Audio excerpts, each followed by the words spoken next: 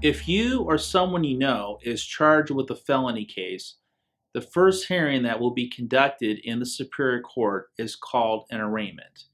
And you may be wondering what happens at that hearing.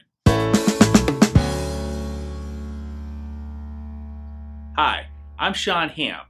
I'm a trial attorney and criminal defense lawyer who practices law here in Mohave County, Arizona.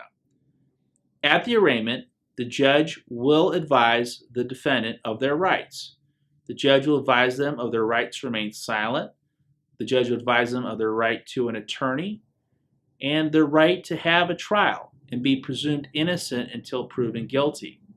The judge will advise the defendant of all these rights, and the judge will then tell the defendant what they're charged with in the indictment or the felony information.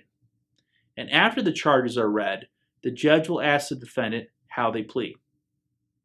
Now, in most cases, a defendant would be advised by their attorney usually to go ahead and plead not guilty, because it's the state's burden to prove a defendant guilty beyond a reasonable doubt.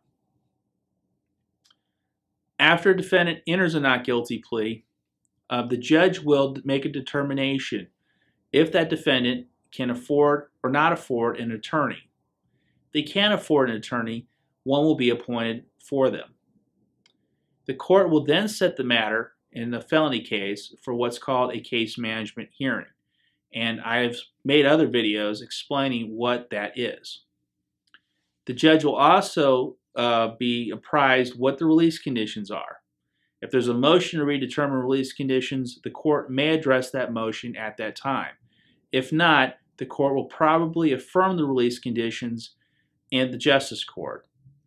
Or, in a situation where a defendant has been summoned to come to court, the judge will set release conditions.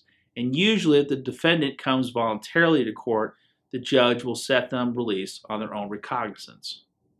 So, if you or someone has an arraignment and a criminal case and you have any questions, please give my office a call. Let's find out if your case is something that we can help you with. Call my office at 928-753-6868 or visit my website at hamplaw.com.